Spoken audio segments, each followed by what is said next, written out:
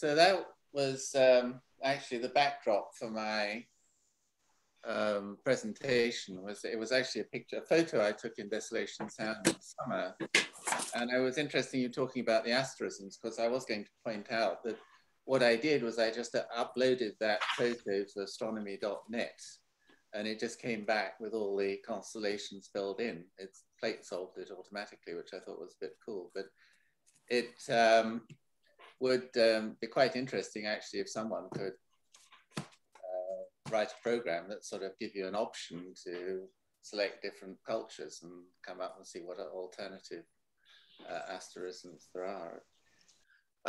Anyway, the genesis for this presentation came about as a result of a discussion that we were having about the moons of Jupiter, actually, and the fact that you could use those for telling the time, and they were, and I pointed out they were used for navigational purposes. And it occurred to me that when I was taught celestial navigation, which actually about 50 years ago, by Commander Ranson in that book, the first thing he said was, you don't need to know anything about astronomy. And that's true. You can navigate simply by looking up the tables and following through worksheets. A bit sort of like doing long division. You don't really need to know how it works. So you just come up with an answer.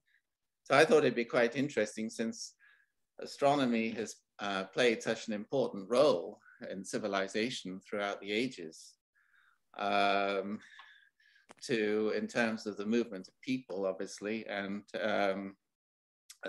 commerce, to look at it a bit more from the astronomical point of view. So I started looking at the Polynesians, who were pretty amazing in terms of what they could do. And I'm just focusing not on, they had all kinds of techniques, which actually are in some references I include later, but I'm just focusing on the astronomical side. They memorized about 200 stars and the characteristics, particularly the rising and setting points, which at any given latitude obviously give you direction.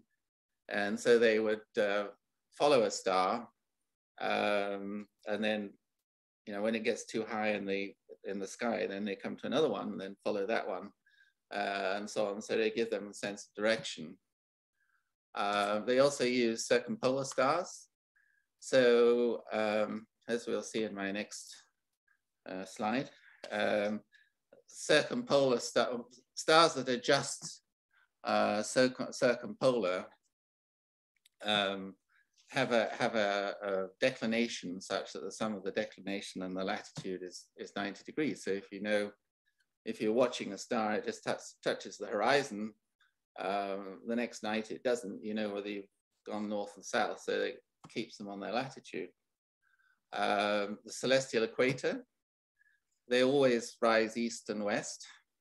Mintaka in the belt of Orion is on the celestial equator, so that was another one that they used. And also the other one, which I thought was quite interesting, and that's my grandson did. I asked him to do a little illustration for me. They made use of the fact that they knew that certain stars reach their culmination at the zenith over certain islands. So it's sort of kind of a little bit like hanging a lamp over the island and saying, here it is, which I thought was quite neat. And that's, yeah, to show you how, if you look at it from the point of view of the Earth, the horizon basically is the plane normal to the zenith. And if you look at the celestial equator, which is plane parallel to the Earth's equator, you can see that the declination and the latitude will always add up to 90 degrees. So that's another way of memorizing which stars just touch the horizon, and then it could work out the different latitudes. And then we come to the Maori star compass, which I referred to in the introduction, and there they've divided the stars, the rising and setting points, into 32 houses. And of course, the sun would change with the different times of year. And so that would give them, all without instruments, and a way of finding their direction. And I've given a couple of references there, or three actually, that give a very thorough explanation of how they use the star compass. North and south, where it's pretty straightforward in the northern hemisphere. So we know the Polaris lies within about 1 degree of the celestial pole.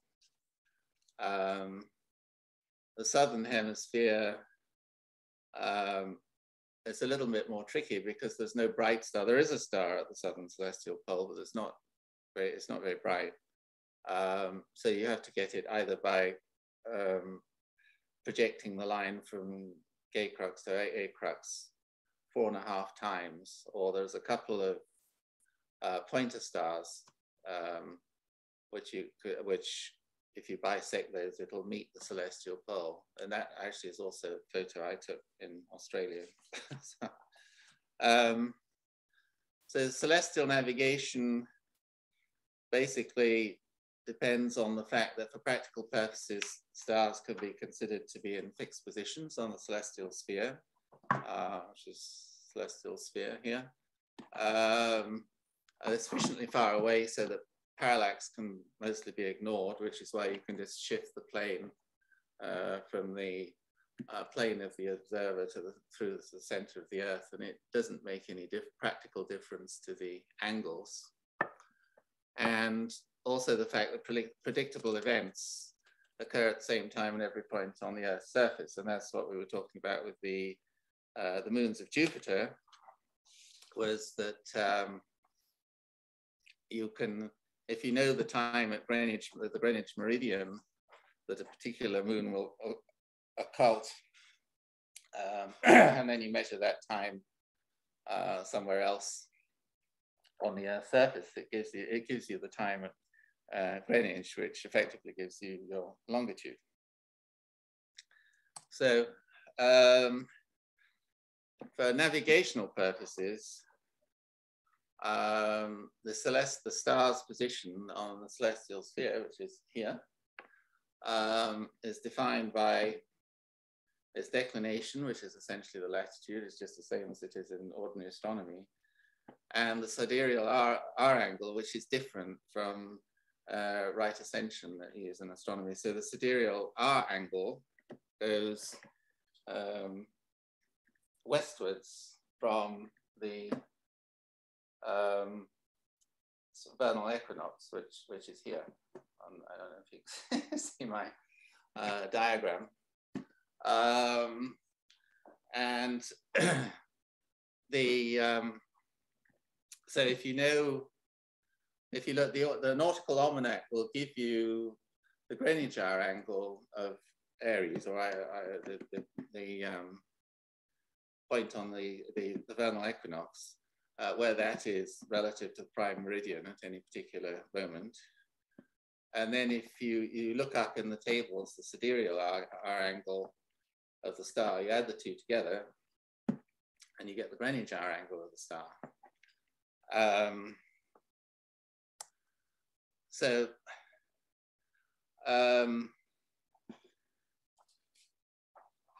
Well, again, going to come to talk about longitude a bit later, but I thought first we'd talk about instruments. So from ancient times, they had an astrolabe, which was in fact quite a sophisticated computer.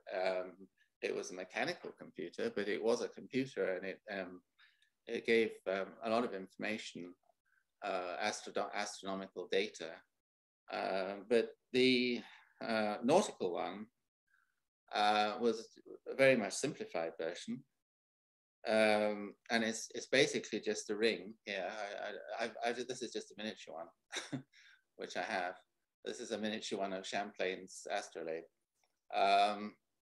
which has a pointer on it, and you just hold it up, and then you rotate the pointer until it's aligned with the star, the North Star, if you're trying to get the latitude.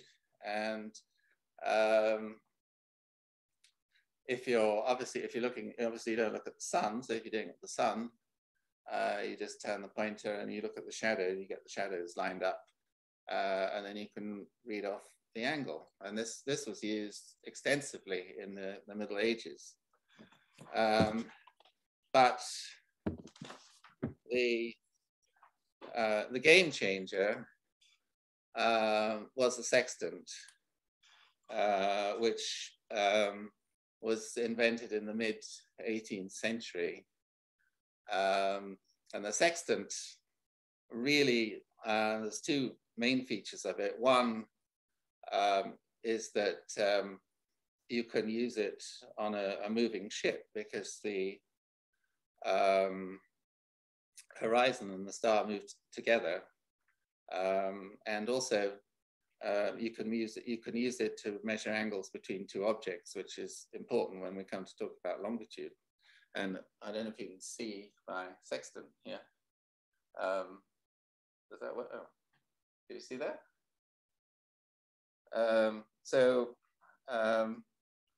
Basically, you've just got a telescope that looks at a half silvered mirror here, which then this side is silvered, so it reflects up to this mirror, which then looks up at the star. And so what you see in the telescope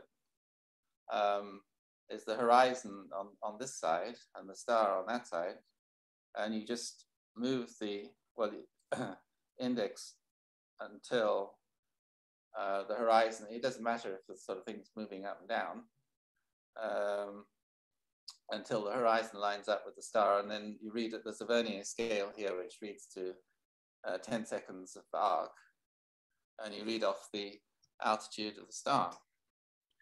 So that was, and that can give you a precise latitude, because if you look at my little diagram here, you can easily see why the altitude of the North Star is equivalent to your latitude. It's just simple geometry. And also you can do it from the sun if you know the declination of the sun, obviously. So noon sights, that will give you the latitude, but you can also get the longitude as long as you know the time, which I'm going to come to in a minute. The problem with getting the longitude from time is that the sun takes about 2 minutes. It seems to hover for about 2 minutes at the apex. And 2 minutes is half a degree, which is 30 miles at the equator, or about 50 nautical miles at our latitude. So you can see that's not very accurate. And what you have to do actually is to take a reading before the culmination and then after, and then average the two. And you should still be able to, you should be able to get to about 10 nautical miles, but it's not, that's actually quite difficult. So the other thing to do with the sextant is take a star sight, and as I say, when you learn celestial navigation, or at least when I was taught it, you're just told to look up things in tables and add things to other things and subtract them. The question is, what are you really doing? And what you're doing is solving a spherical triangle, because if you look at my little globe,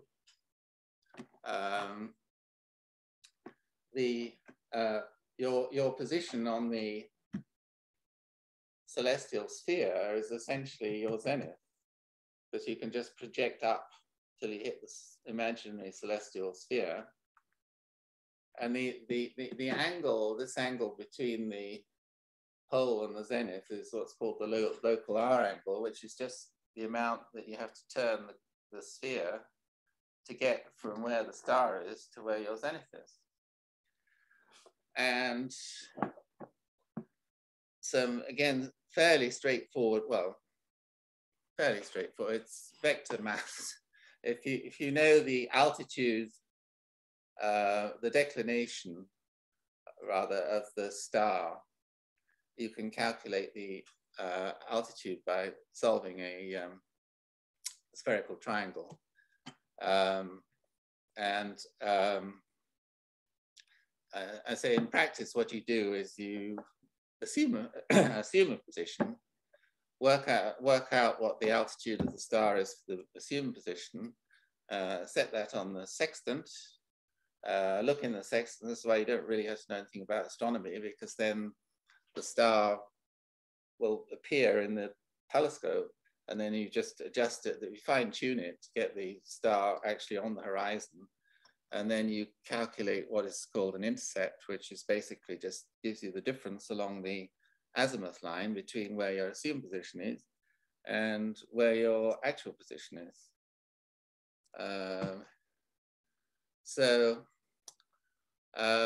And then, yeah, so they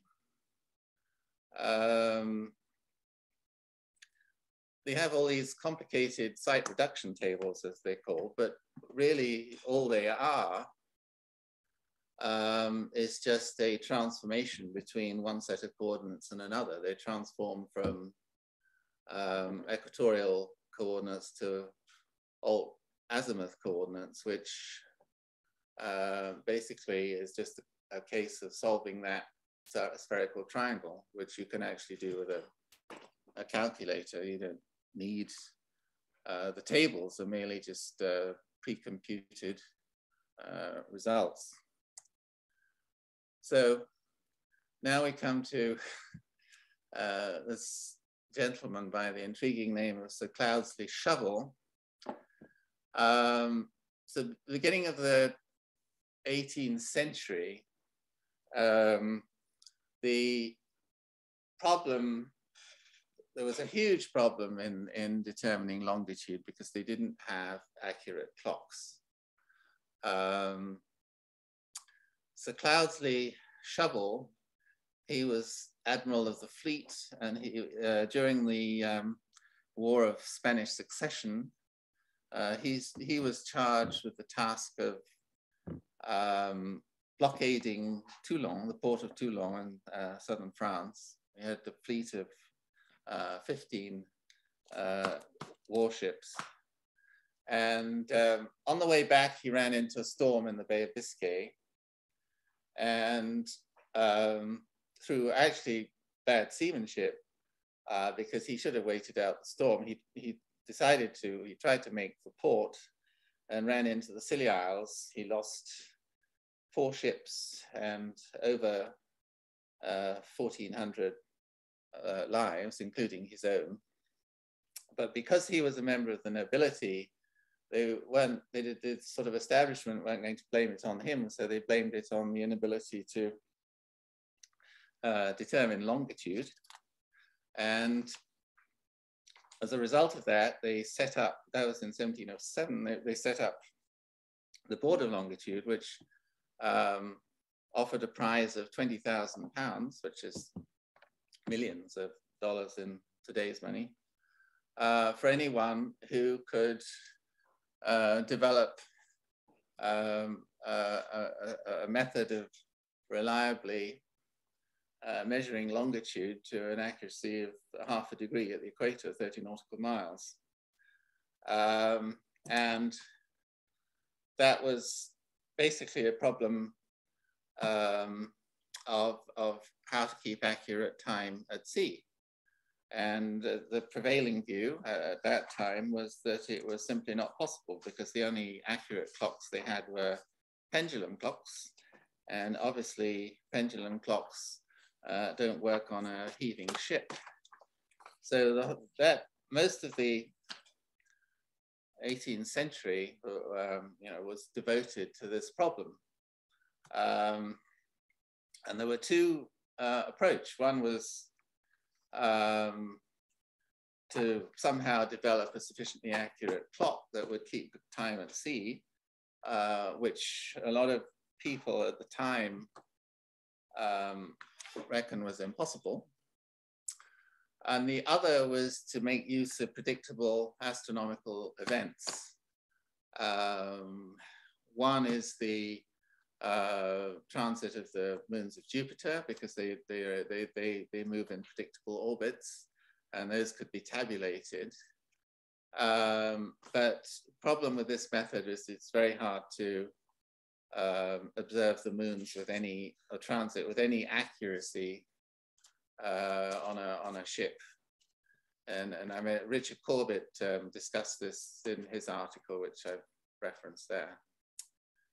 And then the other approach was, which was favored by some people, was to measure the angle between the moon and with a sextant and a known astronomical body which is on the ecliptic. So it could be the sun, or it could be a star.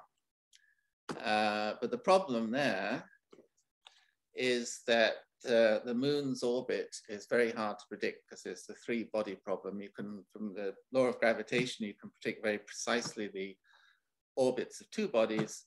There is no analytical solution to the three or more body problem. Now it can be done numerically with computers, but obviously they didn't have electronic computers in those days. So that was a problem during the 18th century, and there was there was competition between the mathematicians and the artisan, John Harrison, who was a Yorkshire. He was originally a carpenter turned clockmaker, and he actually comes very basically from where my grandmother comes from, and her name is also Harrison. So I wonder if there's a connection, but I haven't managed to find one yet. But he was initially successful he designed a spring that used counterbalance springs clock, and took it on a voyage to Jamaica, and he actually met the requirement, but there was a lot of politics involved. He wasn't, he was a mere carpenter. He was, actually his first attempts were made in wood, but his actual first clock that he put on a sea trial wasn't. Anyway, he met the requirement, but the Board of Longitude wouldn't give him the prize, because they sort of kept making excuses and saying that it was luck, or and then another excuse they used was it had to be a practical method, and his clock was too expensive. Actually, his clocks cost, I think, more than the ships almost at that time. But anyway, he eventually succeeded, and he eventually got his prize, but only after he'd personally seen King George III. And there's a very interesting book by David Sabel, which I put there, and also there was a movie starring, a TV movie starring Jeremy Irons and Michael Gambon, which is extremely good. You can get it. I got that picture off Amazon, so it is available, but it sort of chronicles the whole story and the intrigue that went on in his development of the clock, and his sort of unacceptance by the establishment, because he was just considered a mere carpenter and not a member of the worshipful company of clockmakers.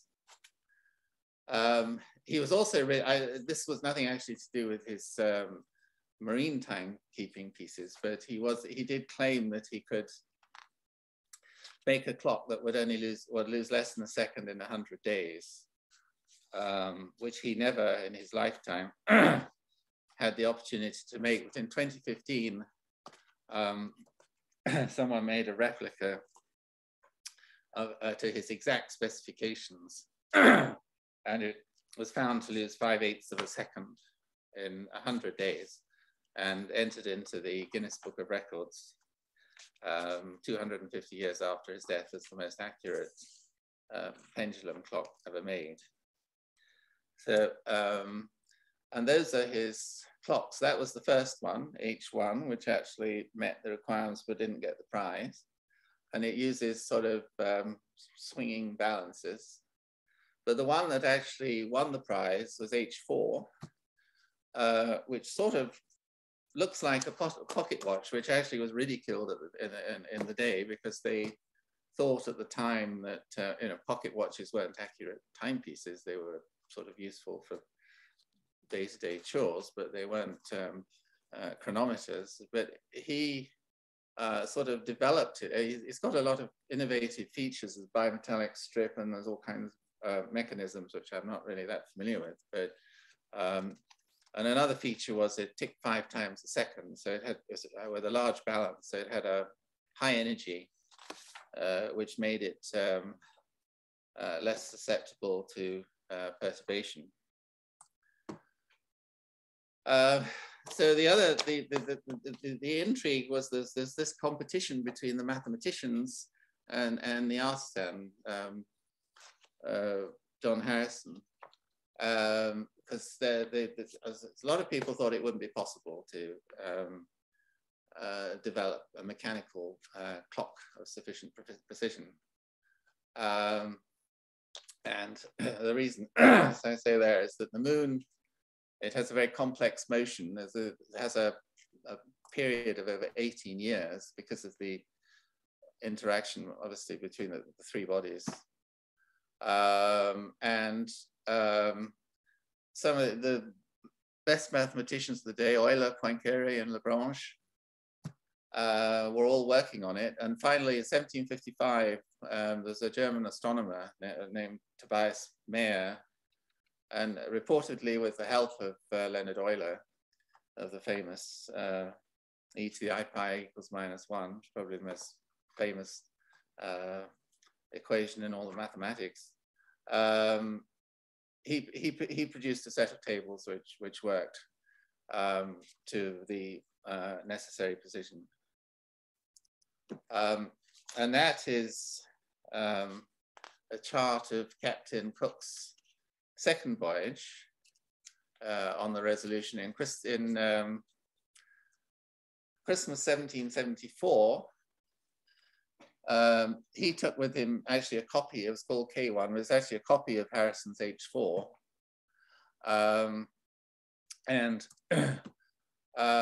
That is the actual journal of the navigator, which you probably can't read.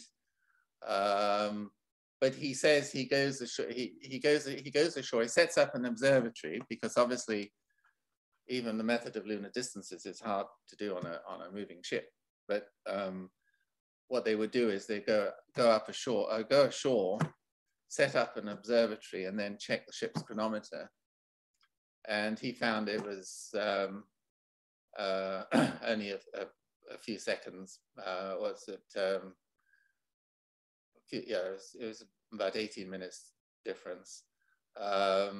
He actually gave the longitude in degrees, which the Greenwich hour angle would be going west. So in those days, they must have measured longitude all the way around going east. But that is the his actual handwriting, reporting, going ashore, setting up an observatory and making lunar observations, and then checking the accuracy of the ship's chronometer. And then finally, I thought we'd look at GPS because it's not, it's sort of astronomy, but it's an interesting comparison because astronomy is all about angles, and GPS is all about distances. And if you obviously, if you try to measure distances to the stars, you'd have a rather long wait, and you'd probably get an accuracy within a few light years, which wouldn't be very helpful. But the GPS is a sort of similar principle. It's a constellation of 24 satellites in medium Earth orbits, 20,000 kilometers up. So they orbit about once every 12 hours. They're not geosynchronous. So they don't appear stationary, contrary to the stars, which do appear stationary. But they each carry an atomic clock that's accurate to within a few nanoseconds, which is billionth of a second, which you can compare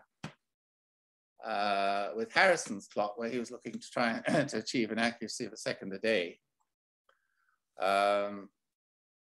So anyway, each satellite sends out a coded signal. It's code division multiplexed, containing the time and the ephemeris data, so that enables the receiver to compute the distances, knowing the speed of light, and triangulate to get a fix.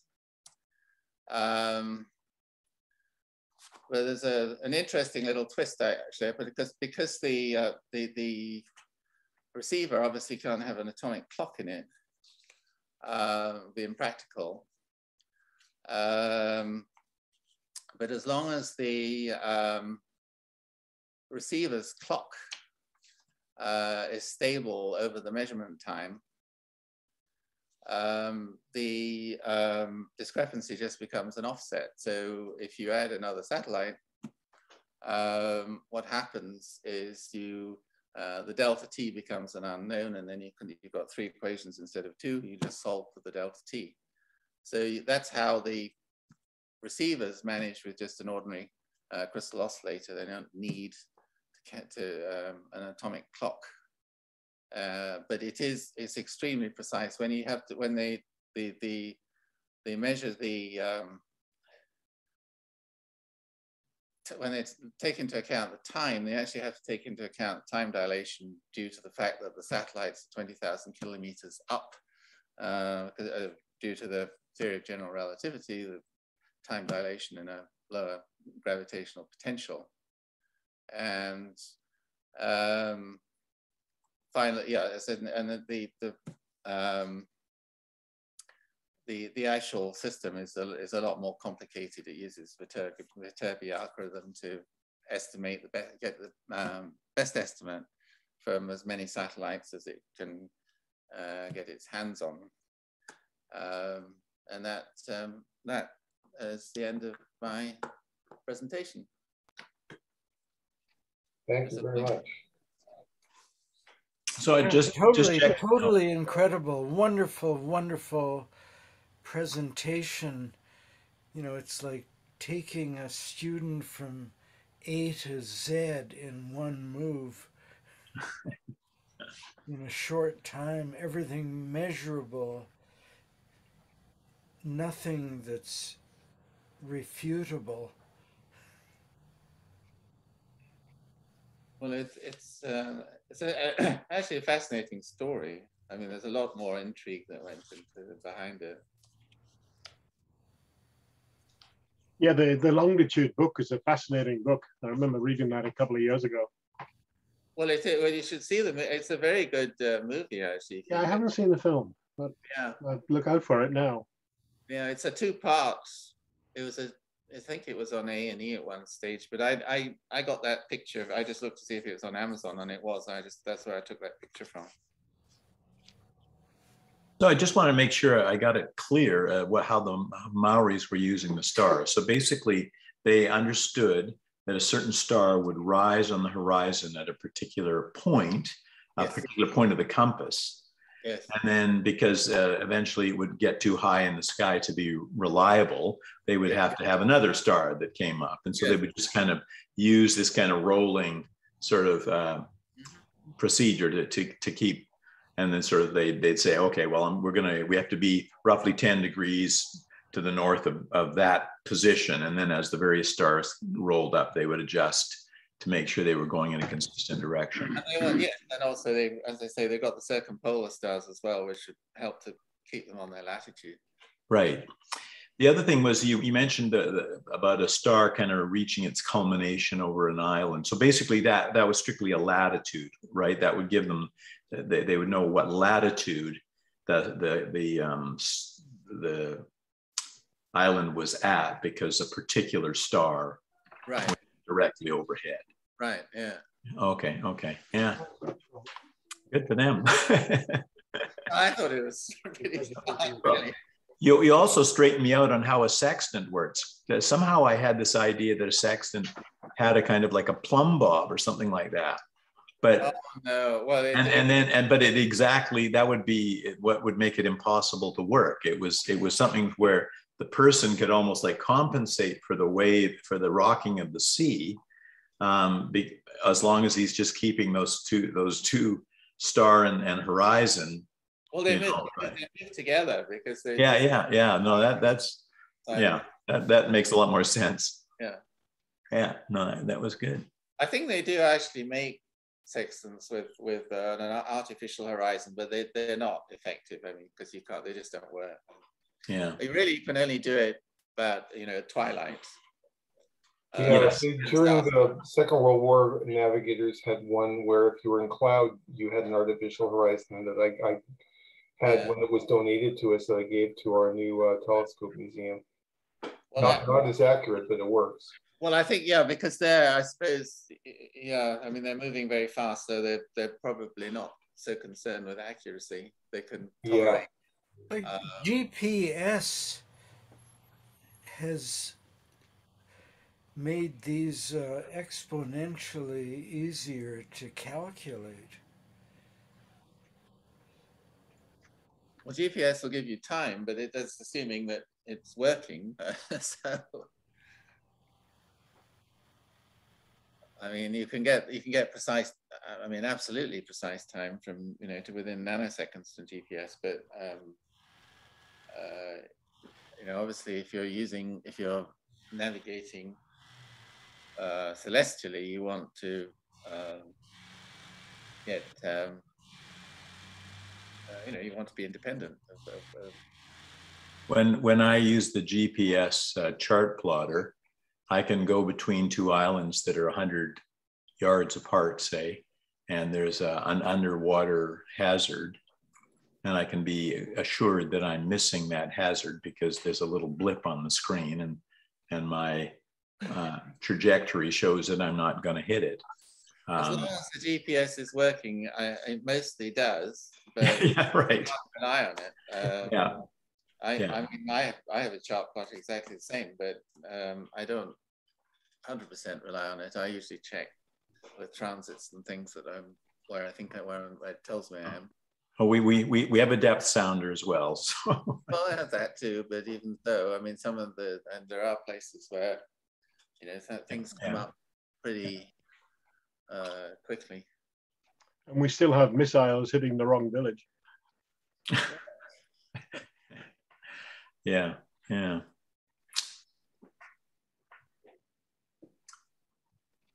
It'll be interesting when all these autonomous cars have all these GPS out running around too, see how accurate they're all going to be.